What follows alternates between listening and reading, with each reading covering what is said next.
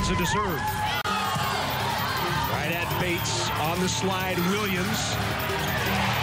Albright with the block and then the kill. What a night for Annika Albrecht. Nebraska at set point. It's long. Nebraska has come from behind. Down 0-2. Nebraska wins it at home. 3-0 over the Badgers.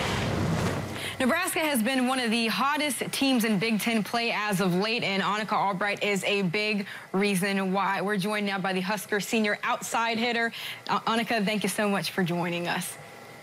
Yeah. Now, first of all, your coach called last week's schedule one of the toughest slate of games in the Big Ten, and you guys got through it with 3 top 10 wins, which was a first in program history. So what did it mean to reach that mark, especially with this team that had had some earlier miscues in the season? Yeah, it definitely is a good team. It was a good team week for us. Going into the week, we knew that there were 3 great teams that we were going up against, and they have great programs and great coaches and great chemistry on their court. And we knew that we had, and they had a lot of talent, we knew that we had to be the better team out there.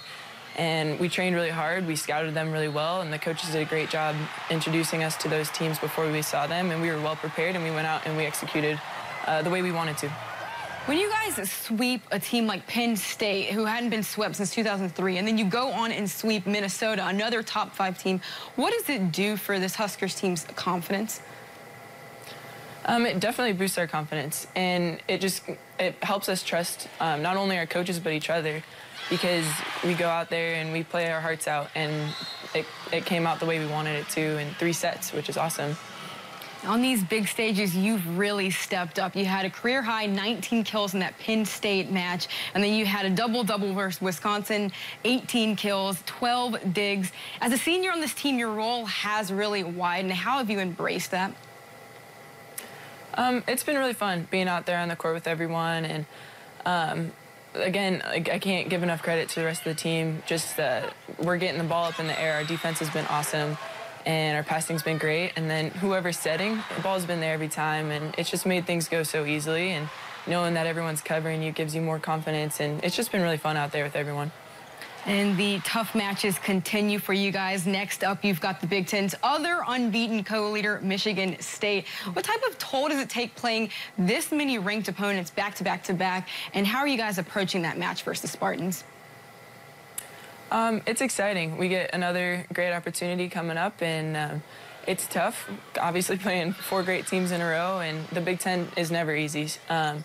But we do a lot of mental preparation. It's really tough when you're going against all these great teams back-to-back-to-back. And yeah, so we're just going at it. We have two days to get after it in practice, and then Wednesday we get to take them, and we're excited. We're ready.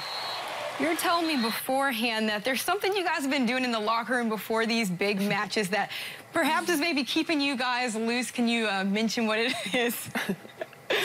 Yeah, we like to dance, and so before the games, we'll put on music, and it can be anywhere from like a certain type of rap song to like All I Want for Christmas by Mariah Carey, and we love to dance, and so we blast the music, and we just get loose, and it gets us warm, and we have so much fun, and yeah, I think it gets us warmed up for the game. The best kind of pre-game warm-up for you guys. Annika Albrecht, yeah. Thanks so much for joining us, and good luck the rest of the season.